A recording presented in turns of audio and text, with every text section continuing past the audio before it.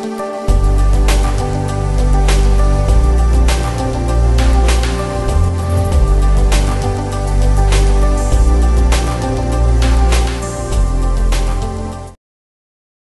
morning, my dear friends. Welcome you all to another interesting video, fire pump pressure setting. So as you see here, we have pressure sensing line in the fire pump room, and with the help of pressure sensing line, either fire pump or jockey pump starts running to supply water or boost pressure in the firefighting system.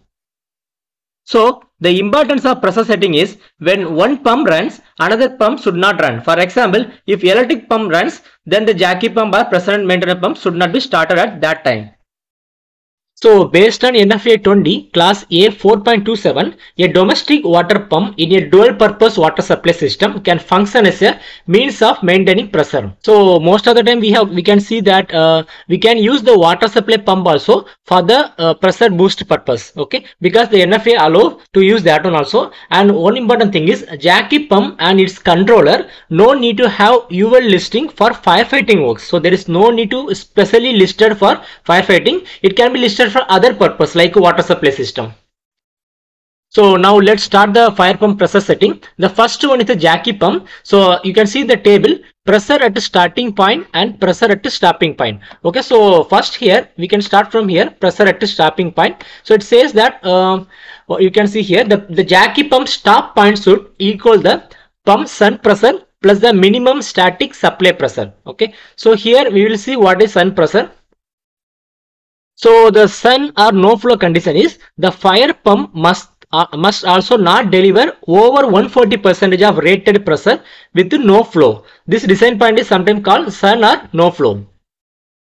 So like you see here, no flow or sun flow means during fire condition. For example, during fire condition, firefighting pumps starts running, and after the continuous running of the fire pump, water in the fire tank will become empty if there is a delay for the fire engine to come. So there is a chance that pump will get overheated, like mainly the impellers and this thing. So it will damage the pump parts. So after tank water becomes empty and at zero flow, pump pressure must not exceed 140% of its rated flow. So we will see with one example.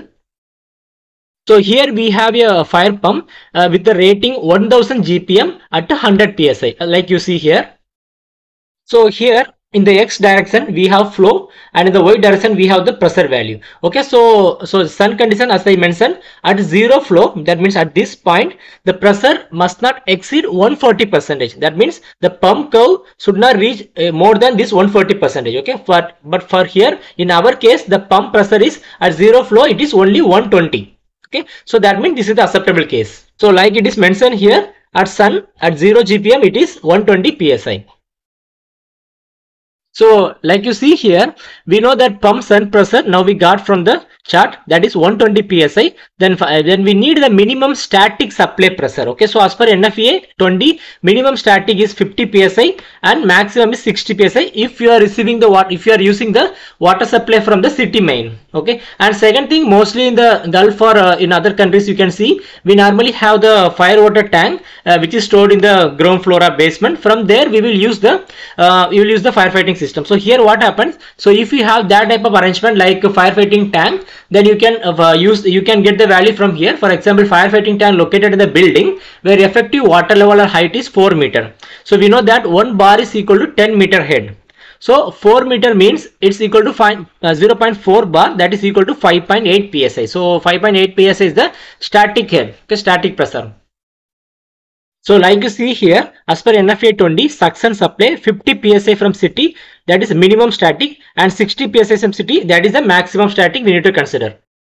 So in this case, I consider the minimum static as 50 PSI, and the sun pressure for our case it is 120 PSI. So total is 170 PSI. So that is the stopping point of the jockey pump. So the next one, the jockey pump start point should be at least 10 PSI less than the jockey pump stop point. So here 170 PSI and 10 I am going to reduce. So it will be 160 PSI for the jockey pump start point. So the next one is electrical pump start and electrical pump stop. So the next one, the fire pump start. That means fire pump means both the electrical and the diesel pump we will call as a fire pump. Jockey pump we will not say as a fire pump. So the fire pump means the next fire pump, that is the electrical fire pump. So the electrical fire pump start point should be 5 psi less than jockey pump start point. So as I mentioned here, the jockey pump start point is 160 psi. So electrical fire pump will start 160 minus 5, that means 155 psi it will start. So the next one is, if electrical fire pumps fails due to power failure or other reason, diesel engine fire pump will start. So as per NFPA, for the fire pump like electrical fire pump, surely we need to have the alternate power. Okay, but some cases that is also not possible, means due to the fire. Okay, so that time what will happen? The next fire pump, that is the diesel engine fire pump, has to be started. So the diesel engine fire pump starting point is 155 psi minus 10. Okay, diesel pump starting point shall be 10 psi lower than electrical fire pump start. So it is 145 psi. So now the question is, what is the stopping point of these two fire pumps? The electrical fire pump stop point shall be same as jockey pump. That here the jockey pump stopping point is 170 psi. The same is the electrical fire pump stopping point. But the issue is, but for electrical and diesel pumps, stop points are considered as manual by most of the regulation. If you go to Qatar, the rule is surely that we have to have the manual stopping point. Otherwise, what will happen? If fire happens, the jockey pump will start. Then after that, if it couldn't extinguish the fire, then fire pump will start. Then it will extinguish the fire. So we don't know exactly that fire happened or not. So that is the reason. That's the main reason. So mostly in the regulation, they are recommending that to have the manual stopping point for the fire pumps. So the next point is, this process setting is based on to assure that the fire pump runs when it is supposed to, and the jockey pump should not interfere with the fire protection. The fire pump sensing system should be set up in this arrangement. So when one pump runs, the another pump should not interfere. So the arrangement is happening like this. Then the final pressure should not exceed the pressure rating of the system components. For example, if the system is rated for the full firefighting system is rated for 16 bar or 232 psi, the fire pump final pressure should be lower than that value. Okay, to avoid the damage. So this different pressure setting is done in the fire pump and jockey pump controllers based on the project requirements. Okay, so thank you for watching the video. If you want any particular topic to be discussed in the next video, please add your comment in the comment section.